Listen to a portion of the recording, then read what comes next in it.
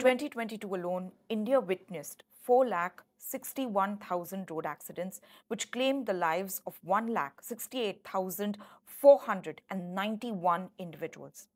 These are not just figures. These represent shattered families, extinguished futures, and broken dreams. The most important aspect of all of this is that all of these lives could have been saved. India, unfortunately, has some of the worst record when it comes to road crashes in the world.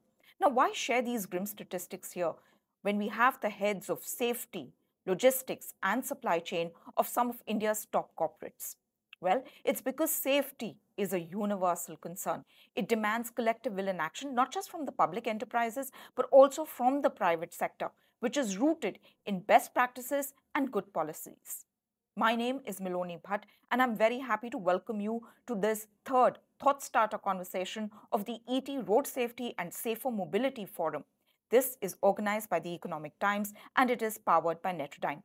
The topic for today's conversation is the safety circuit, enhancing safety in supply chain and logistics. And I'm very happy to welcome all our guests here today.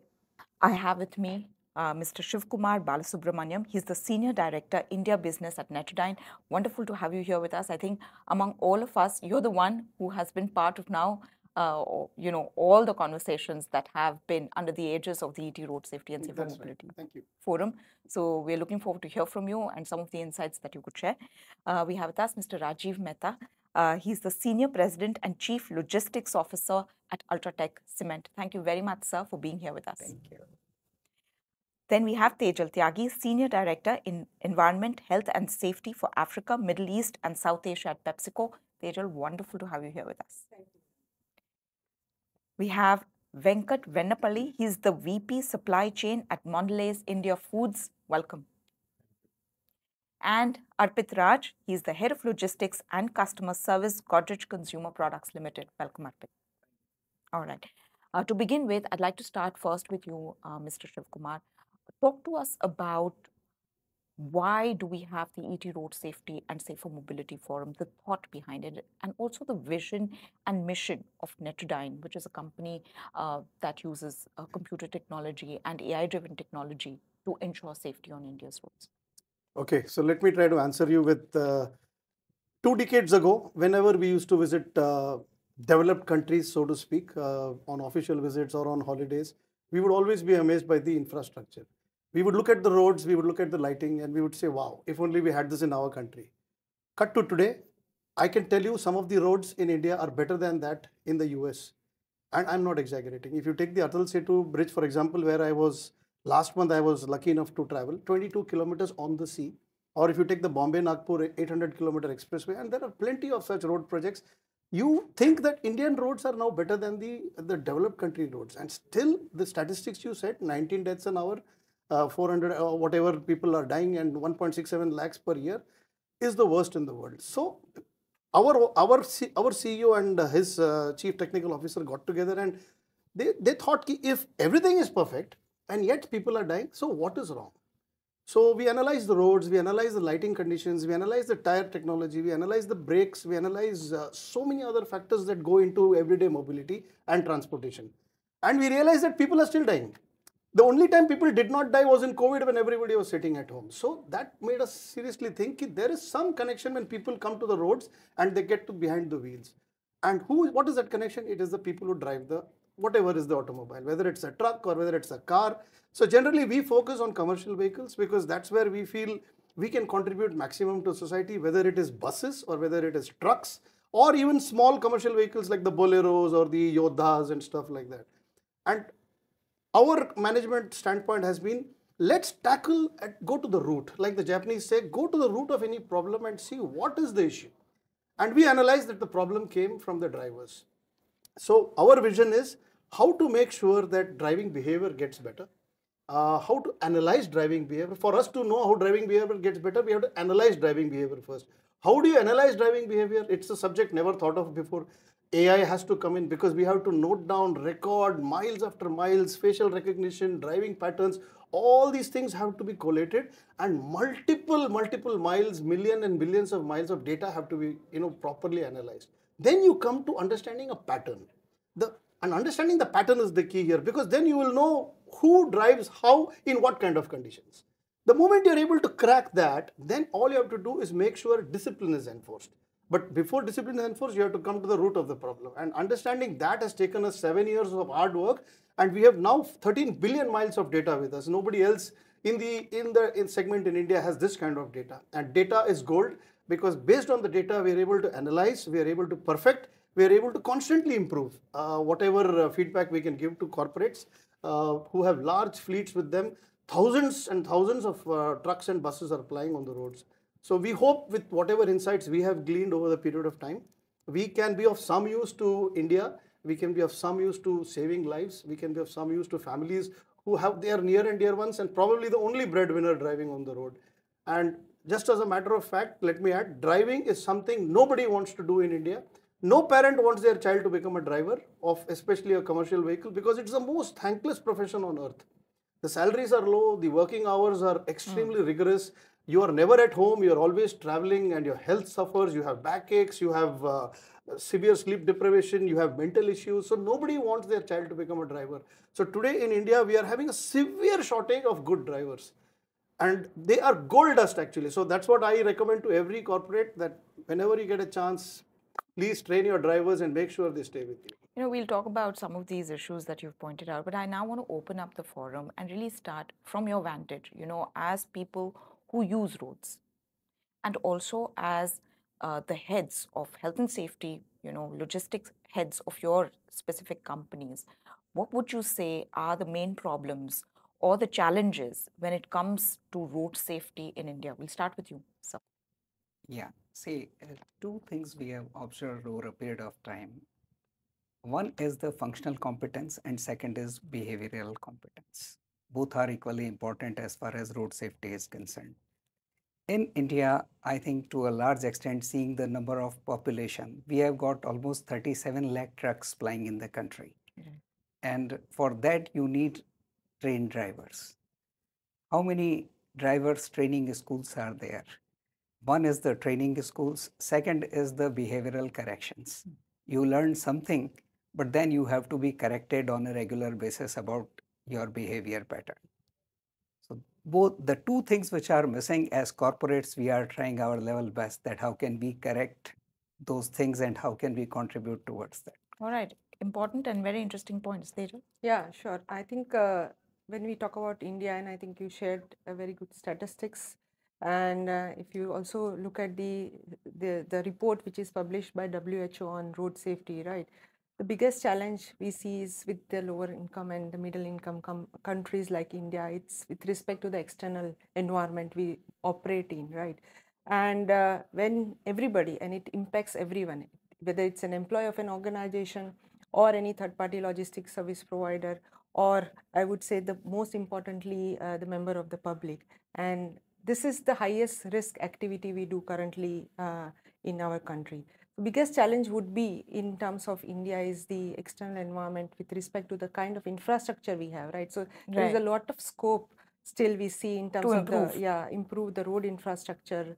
Accident management. Absolutely. And then importantly, it's in law enforcement. So we do have laws, but how do we better enforce that so that people are just not wearing the helmet to see that there is some kind of possibility to get the fines, right? But yes, they are really doing it by heart. So I think law enforcement is also one of the biggest challenge. And there is also lack of mandate in terms of driver training. So today you get license, and who is actually making sure that there is a proper training provided to the driver in order to make that license and eligible, right? So that's something which I think we see as clearly a challenge and need to be taken. All right, no, good points. Both of you have mentioned about, the issues of drivers, starting, of course, with Mr. Subramaniam. Mr. Mehta also pointed out, and now you've talked about it. So I think we'll delve into the issue of drivers. But before that, Venkat, we'd love to hear your points. I think just building on my colleagues, I think the profession itself is not considered as a technical profession. I mean, just to give you, if I were to engage somebody to run a machine in a factory, the amount of training they go through even before they come and run the machine, right? So the drivers as a profession is not organized well. I think just they're not trained before they actually become a driver. And because the profession doesn't get that respect which it is due for, a lot of people don't spend that effort and time to become real professional drivers. And if you're not, then at least you should have supplemented that with a culture of safety, which is again missing. For us, we take safety culture for given. Or for granted. Or granted. So now when you club both of them together, you are almost putting a ticking time bomb on the road every second. Yeah. And when most of the things happen, I mean, you may be part of that eventuality, even if it is not your mistake. Yes. I think that's where the challenge is, right? How do you make this profession much more professional? So proper training goes into before you become that get onto the profession, and then build a culture. I think a big effort goes from corporate in terms of building the culture, safety as a culture. If you see, it's not only as a private organization, it becomes a pioneer foundation pillar for us. All right. Safety of people is important, and that's where we spend a lot of efforts. Probably, we can dwell into a bit more on that. So I think broadly there are three pivots to it. The first, I think some of the fellow members touched upon. One broad pivot is about vehicle technology, which is an important one, which I think Mr. Subramanian also delve on how can we look at doing that. The second is about compliance, which is with the BS6 compliance coming in. There are multiple talks about blower cabin or AC blower cabins by 2025. The third one being about the road infrastructure, which is about NH as well as state highways being developed. Effectively, in all of this, I think the one piece which has been missing is about the amount of intervention the human factor has to the incident. And when we talk about fleet safety management, and essentially for majority of our organizations, we have always talked about the fleet, right, so to say. There has been little or to no development or categorization in terms of the types of drivers that has come into a particular premise to pick up the trucks. What is his experience? Is there any accreditation that he is doing? What types of vehicles is he? Is he a passenger commercial vehicle? Is he a goods commercial vehicle driver? I think a lot of categorization is important. And once I always say that unless something gets measured, it will not get improved. Right. So first piece is that you have to measure where you are, and then probably try and look at in how categorization and in which sort of categorization you would want to focus in trainings on, and then you can go about improving.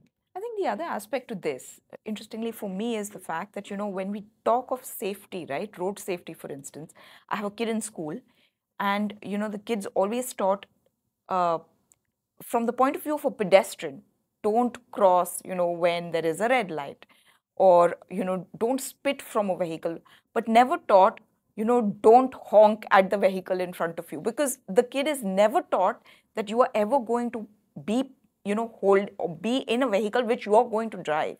So that kind of education is not given right from our schools. And then, of course, the drivers, as pointed out, they come from the economically marginalized class of India.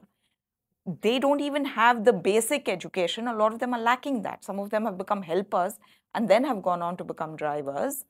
And, all of these issues have come to the fore. So we've hit the problem on the head right at the beginning. Everyone said that, yes, we need to intervene as far as drivers are concerned. I'd be very interested to know, from your specific organizational standpoint, how are you measuring some of the things that Arpit spoke about?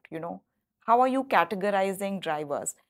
And if you have fleets which are supposing leased, then what are the challenges with that? Yeah. So most of the time the fleets are leased.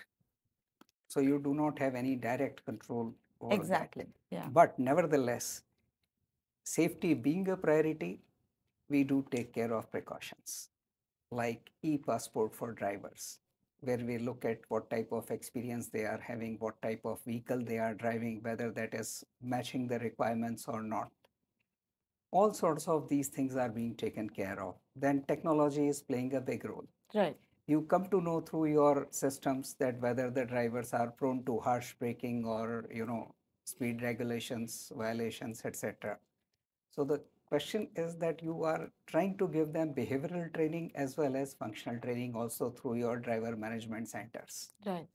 So it's more towards capability building of the drivers on a sustainable basis. It is Right. not a one-time training which can solve the problem. So You have to do it on a continuous. continuous basis. Right. But what do you think of the punitive measures? Like, for instance, harsh braking. Is there a punitive action taken against that particular driver then? Exactly. The first is that punitive comes later. First is to Right. correct them.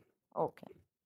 That your first is why it is happening. So you have to change the behavior. Okay. And most of the time, I think people are receptive. Receptive. They listen to you. So that was my next question. Are you facing trouble, when it comes to changing driver behavior, and how much you can actually influence if you have leased fleets? So I'll go. We have a mix of both leased and dedicated vehicles, and you can see the starking difference on the behavioral aspects in both the spaces, because in a dedicated vehicles, even if they are leased, they are dedicated for us. The drivers come on the fleet every day, day in and out, and the leased is basically any random can land up at your facility. In the dedicated, when you spend a lot of effort, because they are constant, so you keep training them, you keep looking at their performance, go back to them and talk to them. So over a period of time, they come to a stage where you feel comfortable that they are very much adhering to the expectations of behavioral aspects of it. But I think even in that case, we should be slightly careful, because they are one amongst thousand on that place who are behaving well when they go onto the road. Right. I think the society itself, a general behavioral, aspects on the road also change, because you are one among the good. A lot of people who are not behaving also they keep going back. So you have to keep investing in them and keep reminding that it's about you, managing what you're supposed to do. Don't worry about the others. Then you look at a normal regular fleet that we hire. We put in a lot of efforts when they come into our sites to look at, are they capable to drive the sort of vehicles that they're driving and all. But it's a bit random for us. So the person may never turn up in his life again. Sometimes he may turn up in the life. There are people who do turn up. So sometimes we have started working with our partners in recognizing. So we do, like we started doing drivers celebration every year. Right.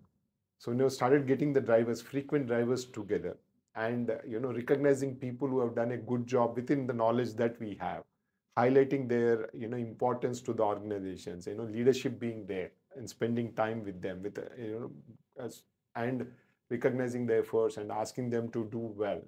So I think it's a constant effort that you need to put today. It's not that you can say, okay, he has been with me for 6 years, so he'll be doing good.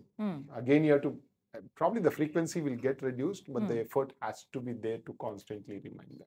All right. Okay. Arpit, you have anything to add to this? So I think, see, road safety just one cog in the wheel of entire end-to-end value chain safety. You cannot pick up one piece and tell that, okay, I'll make I'll roads fix it. safer, and effectively ensuring that the other Yeah. aspects Will work. fall into place. I think as an organization, and this might be true for other organizations as well, you have to focus on end-to-end value chain safety, both for, I think, manpower primarily. Then second is your goods, and third piece being other associated infrastructure.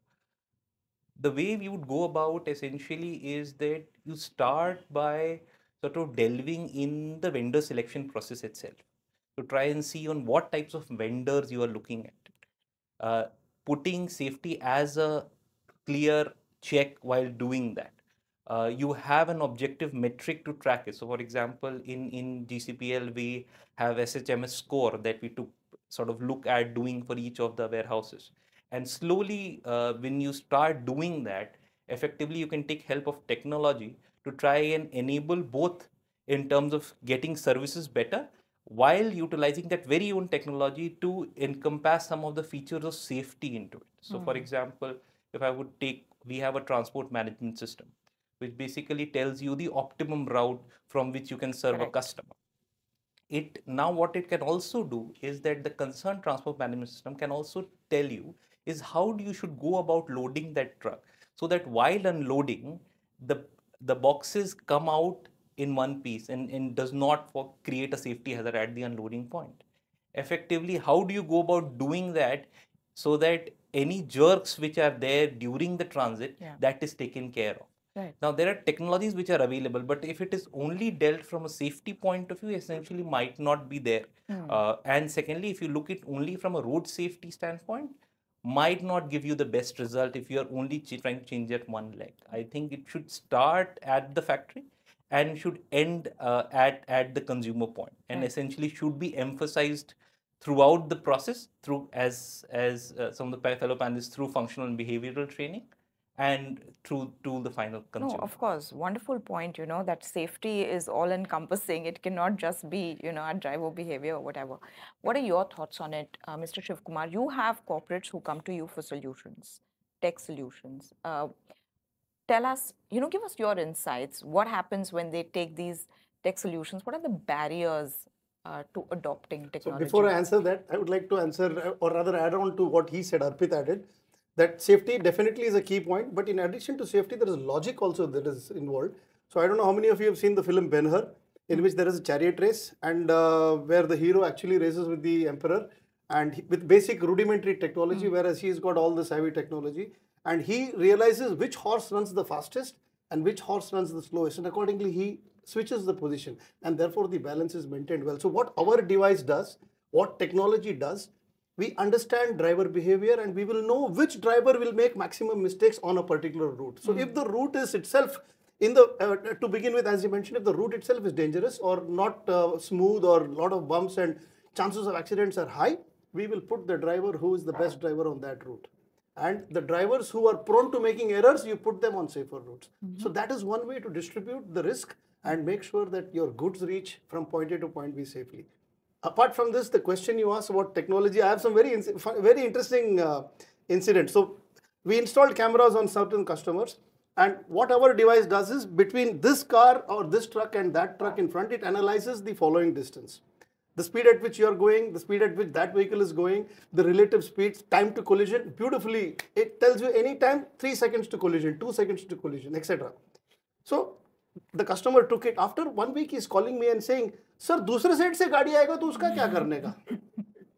So I am saying, like, but दूसरे side से गाड़ी क्यों आएगा? नहीं sir, India में गाड़ी आता है दूसरे साइड से.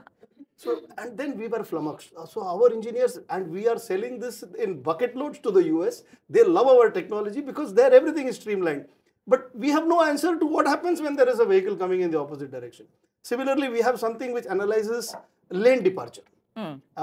And in countries where there are proper fixed lanes and the vehicle is running properly, the moment you switch lanes, the road itself will send out and your device will send out an alert. So the driver is immediately alerted. India has no lanes. Yeah. So again, the engineer is saying, "Sir, मैं क्या design करूँ? कैसे design करूँ?" Third point is, when there is drowsiness and the device is sending out a beep, and the driver is supposed to listen to the beep and park it aside. Okay, boss, take a breather. So the customer is now asking me, "अरे वो beep तो दे दिया, but वो driver रुका नहीं. He has not listened to the beep and he is not." I said, "Then what can I do, yaar? After giving out the beep also, if he is not willing to listen." So this is the level to which we have to go. We have to groom from here and then bring up to here. So you can add whatever technology you want to add, but unless the understanding is there that this technology is for my benefit and for the benefit of the people using the road at large, nothing much. What are the challenges? Yeah, that I think if I build on that, and exactly the point which he was mentioning, the biggest challenge is the knowledge gap, right? Because still people are not very much aware about the benefit, how this AI technology can be really beneficial, not only from the safety point of view, also from the operational efficiency point of view, right? Because it's a very big point. And that's where I think industries have to invest more in training the employees and training the organizations and bridging this knowledge gap which is there, so they understand the application and the benefits of it. Another important, I think, barrier would be is the initial high cost, right? So initially when you are going for the implementation, it's a high cost, and for the small and medium scale companies, if you look at, it's not really very much affordable, right? And hence there is a need again as an industry bodies to come together, pull the resources, and having a kind of a common shared technology platform which can be leveraged by all the small and medium scale industries, right? This is very important if we want to really expand in terms of the technological advancement in the country, right?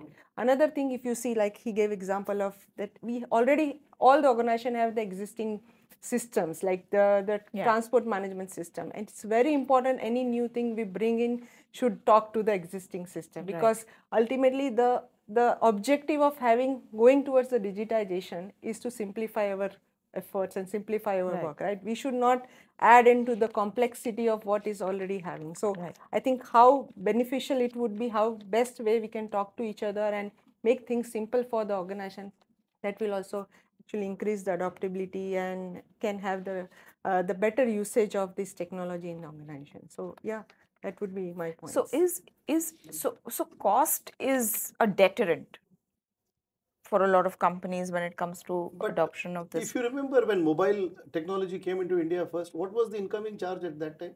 16 rupees per minute or some 20 rupees per minute. आज के तारीख में सब free है. So once you reach a level of commoditizing the entire technology itself, then I'm sure the prices will go Where down. are we at that? We are still at the initial stages. So it is still very expensive.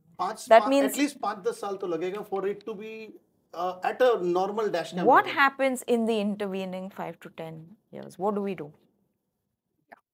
So, cost is one part of it, but leaving that apart, we cannot compromise on the safety. It has to be our topmost priority. How to address it? So the first thing is to moving towards a low cost solution, which is moving towards functional capability. That is the stage one. Behavioral, we have already spoken. And now how to use the technology. That technology may be costly initially, but if we collaborate as an industry with the technology providers, I do not foresee that there is any reason that it will be very expensive. As was rightly said by my co-speakers also, that industry per se has to collaborate with each other, and we can come out with some solutions which are cost economic as well as effective in improving the safety. Well, my question is this, in industry, each industry is different. How will you bring about a standardization? What are the standardized norms for safety that we will adopt? What are the challenges to actually getting everyone to sit down, to devise that, to come to a common minimum program, which then, can be implemented? What are the challenges that you see to making all of this something that can be adapted and then scaled across industry? Somebody needs to anchor this, right? I mean, we are a very diversified country with a diversified industry portfolio. At the end of the day, the common person is the truck and the truck driver are probably some of the people who are trying. There has to be an anchor to it. I mean, that's where the partnership with the government and, the ministries comes in place. And like, for example, like if you go in a developed nation, there's a very simple rule that you can't drive beyond 8 hours. 8 means, if sometimes you would have seen in the developed nations, 8 means the guys stop the bus in the middle of the road and said, I'm done with 8 hours. If I drive 1 more minute, I'll be punished. I can't drive you anymore. Sorry, get down and take another bus. So there has to be norms which has to be set, and then only industry can, I think, accelerate in partnering that and taking it forward. Like what we do, as Arpit said, right? We set a very clear expectations to the service providers from a safety point of view. This is what I need from you, right? We are doing that, right? I need to understand how the driver's performance is, right? Means only if I know the driver's performance, I can come back to and give you a bigger business. So we can set an expectations for the service providers, but that means then they have to start incorporating the technology into it. Right. Now, what is a norm to it? How do you drive a norm? And how do you set a norm saying the driver can drive only 8 hours or 10 hours? Depending on what the country can afford to do, there has to be an anchor to it. I think that is where a partnership with the ministries and there's a lot of forums. As an industry forums, we start talking about it and try to encourage to get there. Because, even the drivers and the people who employ the drivers, they are also facing a time challenge, a cost challenge. They also have to run their businesses within the remuneration which is being provided by companies. And they also have to make it cost effective. More than that, they have to make it profitable. So they are going to push the drivers. They are definitely going to push the vehicles. So in that scenario, when it comes, again, the pressure is with the cost. Then how do companies... So I have an observation here. In developed countries, the people who own the trucks, 70% of the time they are the drivers themselves. So, and that's a huge difference in the thought process. कि मेरा गाड़ी है, ये road मेरा है, and I'm supposed to, and they get paid extremely well. So some of them make much more than tech entrepreneurs, or they get paid extremely well. I'm not joking. So the point here is, unless people have that ownership कि ये मेरा truck है, ये सामान मुझे पहुंचाना है, and then implement whatever tech is. So for example, if you do a small program in the US, we have hundreds of people who come together to understand what AI is, how it will benefit me, and most of them are the owners of the trucks and the drivers themselves. India में I go into companies and I tell the safety manager, यार आपके driver को जमा करो यार, इतने devices आपने लिए, none of them are understanding what the tech is doing for them. They are not able to see the benefits. Sir आज गाड़ी नहीं है, ड्राइवर नहीं है, लोडिंग पे गया है, ये बिजी है, प्रॉब्लम है, ट्रक ब्रेकडाउन है वर्कशॉप में. I swear I go to the root source and I try to tell them, boss, I am here to explain what technology is. I'm not able to get the people because the safety manager, the owner, the etc. are totally disassociated from the people driving the trucks. People driving the trucks don't want to know anything about technology. Sir, आप camera लगा के हमको observe करता है sir. They see it as an intrusion. Intrusion. Yes. Yeah. That is the basic difference. जब तक ये नहीं जाएगा ना. How have you all managed to deal with drivers who have they been first accepting of technology? Yeah, so I think that's absolutely right. If you imagine for a second that some camera is installed in your vehicle, right? Yeah. And how it's going to open look you at are. you all Yeah, the time. Exactly. So Yeah. it's not that easy and straightforward that they are going to accept it. Right. It's a process, right? And when you are part of an organization, or it's a kind of a condition of employment for you, Yeah. and you know that it is for your benefit that organization is actually wanting this device to be fitted so that you can drive safely and it will help you drive safely. But when they're you are- wondering if Yeah. you're looking or you're waiting for them to make a mistake. Yeah, but that's the message which we have to actually tactfully Manage. give to the driver, right? And it's the biggest challenge. But then it's a process, as I said. As we get more data, and we are not directly getting into any punitive action like he mentioned, right? Right. It's a process which we follow where we leverage those data and we coach the driver that, see, look at your behavior, and many times it's not intentional, right? Right. And we are all human, we make errors, we are distracted with many reasons behind that, right? And hence when you see yourself doing that, you will be more aware that yes, I made this mistake, and the organization with all good intention is asking me to correct that with the right kind of a coaching, with the right kind of training, and with the right kind of reward and recognition that will actually So help us behavior in- shifts happen? Absolutely. Yes. They happen. Absolutely. I think if you say, what are we trying to do? We are trying to shift the culture. Punishing them is not going to help you initially. It is rewards which will help you. Right. And very importantly, you will never get the transition unless until they see the benefit. What is in for me? And we are all humans. If there is nothing in for me, why am I spending my time here? And we all think, right? But unless until you bring that in, say, what is in for me, make them understand what is in for them. This is for your safety. This is not to monitor you. So this is, this will enable you to go back home to your family. This is not to get me another 5 cents more from the trip. That plays a big role. That's what I was saying. We can easily achieve that when I have a dedicated fleet for me, Yeah. the same drivers coming back to me every day. It's easy to bring that. Somebody is coming to me from a leased vehicle once in 40 days, they'll never get the message what we are trying to do. It definitely happens. It happens with time. Culture never builds over a period of year Yeah. or two. It's a huge journey. I completely agree that, though we have leased trucks population, but 60% of the drivers are dedicated. They come back regularly. So when we train them, initial resistance may be there, like GPS.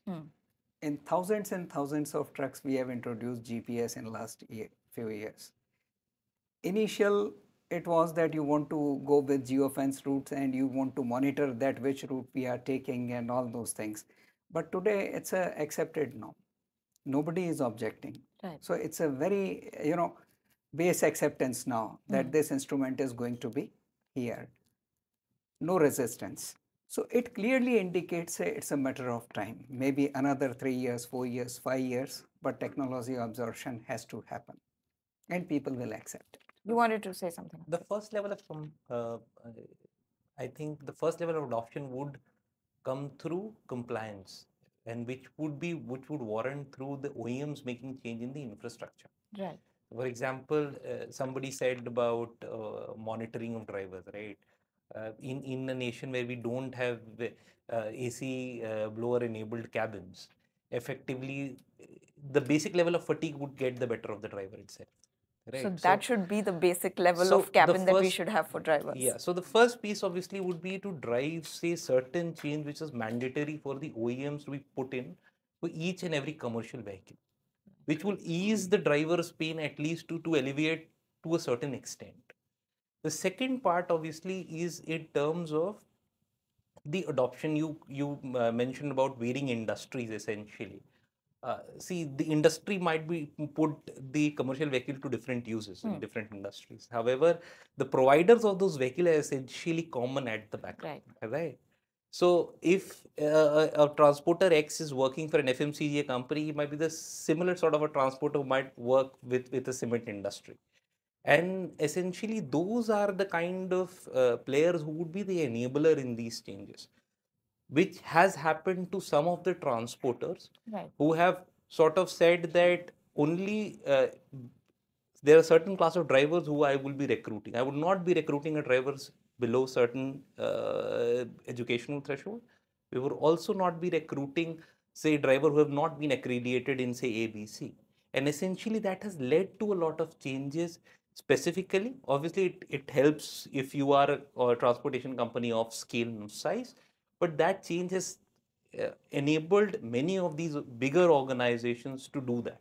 And I think that is something which will eventually come. But the first leg of change would definitely come through compliance and through government intervention. So in terms of government intervention, at the base level, from where we are right now, what would you like to see? You want to start, Arpit? So I think there are 2-3 pieces that I would want to touch base on. The first is in terms of the road infrastructure, which I mentioned about. For all the work that has been done in constructing national highways and state highways, if you take the proportional accidents that has happened, it is still highest in NH plus SH combined rather than the in-house roads. So how do I go about doing that? Is there are technologies available right now which can be adopted at the OEMs and to limit the speed at which a truck can fly? So that is one piece that can be looked at from an overall national highway standpoint. The second is in terms of if you're flying a long haul, which is say 2,000, 2,500 kilometers, is there ample amount of stop points available for the driver to go and freshen up on the way?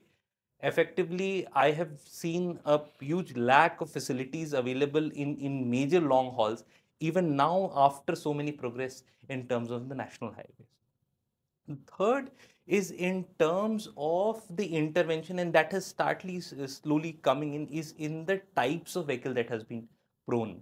So the driving ease effectively leads to a lot of lack of fatigue. Which, mitigation of all of those issues. Mitigation of a lot of things which was there. If you're if the driving itself is filled with a lot of challenges, in long hauls, that leads to a lot of fatigue for the driver, which indirectly would lead to more accidents. So I think these 3 interventions can definitely help from the government side. Fourth, I think, which is in terms of a lot of support which has happened, is in terms of a cross-organization connect. If there is, say, certain cross-organization connects which can enable us to ensure investment from, say, private firms onto, say, OEMs. That has also happened, which is happening right now in, say, some of the co-panels would agree in case of EVs. A similar way can be enabled in case of say, better vehicles or say sort of driver trainings. So That Okay. is what I would. All right, good 4 points. Anyone wants to add more? Yeah. Yeah. I think you started with a very important note, that common minimum program. That is between OEMs, industry, that what exactly, and government, that what policy interventions we need from the government, what type of improvement in vehicle quality we require, and what type of drivers training schools are needed, and how government can collaborate with the industry. So the first cross-functional, cross-industry people need to meet along with OEMs to decide that what should be our common minimum program and what should be our ask from the government. Right. Right. Yeah. So I just wanted to be, I think we all are very clearly aligned and accept that there is a requirement of a clear minimum mandate from government, from the driver training perspective, as well as the kind of the vehicle which we are using in the country. But I think one more area which we need to focus is in case of accidents, right? There is always this just all accident doesn't result into the fatalities, right? And how important is the post-accident care, right?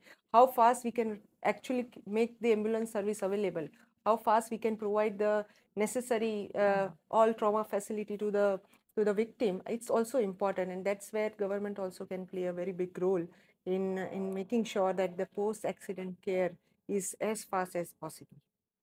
I think as we improve the infrastructure, it becomes even critical, more critical. I think that's probably one of the reasons you have a better infrastructure, the probability of accidents are getting higher and higher, because you have a great road, you drive faster. And if you drive faster, you really need to behave well, because in those roads, a small error at 100 kilometers per hour is a big accident, right? When you don't have a proper infrastructure, you can't even drive faster. So there's a very low probability of having an accident. So what are we going to do as we improve the infrastructure? What are the control measures that we can have? If you again in developed nations, you'll see that every alternate few meters you will start having cameras tracking you. And then they send you a bill, even you don't need to talk. The bill comes to you and you have to pay. If you don't pay, your vehicle doesn't get renewed. So the controls have to be effective and infrastructure has to be there. I heard this couple of years back. How are you going to bring a dignity to this profession? Very good. So that people will start owning the trucks. Today, even if I have money, I'll not buy a truck and become a truck driver. Why would I become? I'll put up a shop. Is there a way to start making this as a sort of a mini industry where you encourage people to bring I think the first reason why people don't do that is dignity. You have to bring dignity to that. They don't have dignity show it because as a privilege. Privilege. It's a profession to be in, and then encourage people to own trucks. When they own trucks, they will do exactly what you are saying about, right? So that's a huge role. Again, it's a society, it's a government. I even heard some of our leaders talking about the dignity of the driver. So how do we build that into is going to be also be critical. You know, India has an agenda, and that is by 2025 to actually reduce the number of road accidents or fatalities to half. From all that we've spoken about in this room, can we do it? 2025. Arpit, you want to hazard a guess? So, I think in terms of the critical infra changes that will enable that particular number in the near future is something which is definitely possible. To reach the number by 2025 seems a tall ask.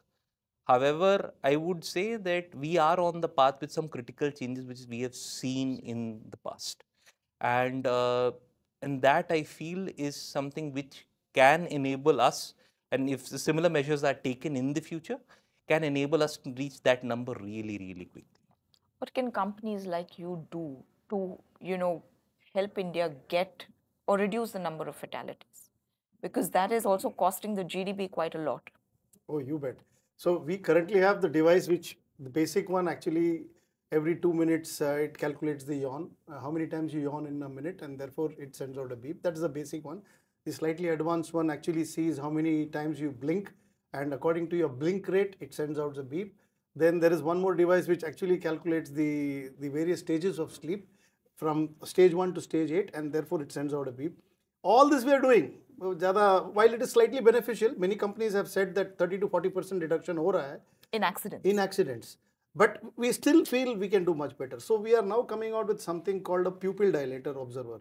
Okay. So it's a small camera which is fixed on the right side pillar of the driver, which only focuses on your pupils. And before sleep onset, it will warn the driver that you're likely to fall asleep in the next so and so.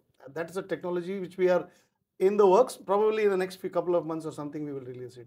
Then we also have things like a seat vibrator. तो सब कुछ करने के बाद alarm देने के बाद भी ड्राइवर नहीं रुक रहा है तो सीट को हिलाओ.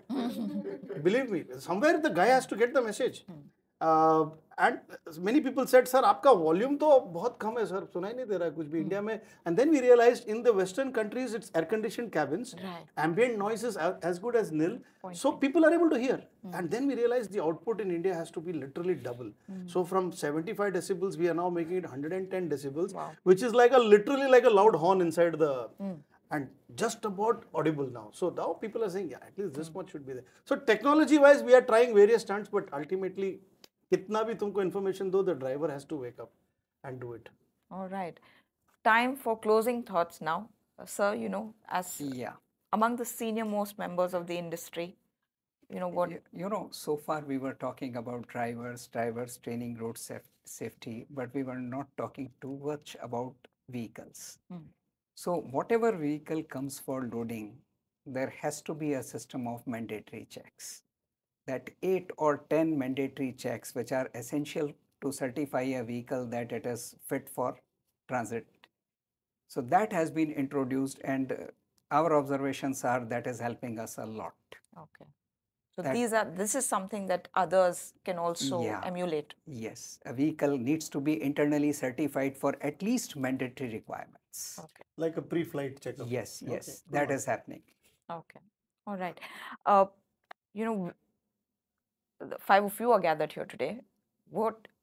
How can you make a start? 5 different companies. What is it that you can begin, which can then gain momentum and maybe become bigger, wider, and gain higher acceptance? What is it that we can do? So start from your family. Let them follow, because you might talk 100 things, but ultimately what you do, your family follows. So make sure you set the rules by doing it yourself first. So lane discipline, hard braking, hard acceleration. And when your family is there, make sure all this is happening. For example, if my wife was sitting next to me and I put the camera for testing out a new feature, she's saying, why you put the camera? For what? I mean, our privacy is disturbed. I said, it's technology. It's going to tell you many more things than just talk about privacy. But eventually, when we had a near miss accident and then the device captured it, she said, yes, this really works. So one is, you set safety begins at home. Safety begins at home, absolutely. And then embrace technology, understand what it does, and then talk about it and spread the news. That's my take. At a corporate level, how does this all translate? You look at the AMESA region. So talk to us about, briefly if you can, about how you see this in other places. Yeah, so I think, if you look at the AMESA region, the challenges are pretty much the same in terms of the external environment in which we operate, and hence the topmost concern, or I would say the priority for us, to make sure that when our drivers are on the road, we make sure that they are safe, right? And the technology which we are using, we are hugely investing in this AI technology, and all our trucks are equipped with that. We are also taking that to the next level. So we have a fleet control tower which is placed in the central part of the region in Cairo, Egypt, and it's a 24/7 manned operation. And this fleet control tower continuously take input from this AI technology, and they are actually monitoring the driver behavior. Anything which they see as kind of a violation, or they see that there is a risk to the driver, there is a immediate communication to the driver. So it's not that automated communication, it's a real time somebody is talking to the driver, right, and making him or her alert about the risk on the road, right? So it's making a huge difference in terms of how we intervene and can actually avoid any serious incidents on the road. And apart from that, I think this technology, and it gives us huge amount of data. right. Now, while we have been already proactive in terms of taking the right action, real-time action, and avoiding incident. Now this data we want to use as more as a predictive analysis we can do and identify certain And trends. model it. Yes, absolutely. And then really can have more of a predictive approach rather than a kind of a reactive approach to entire solution, right? So that's the way we look at this, and we clearly see a huge impact on ground. So it's, for us, it's more of a, I would say, strategic investment than an expenditure, because we also talk about that, and we never see this from the expenditure point of view. It's actually an investment we are doing in the business. Right. Okay. Final thoughts, Venkat.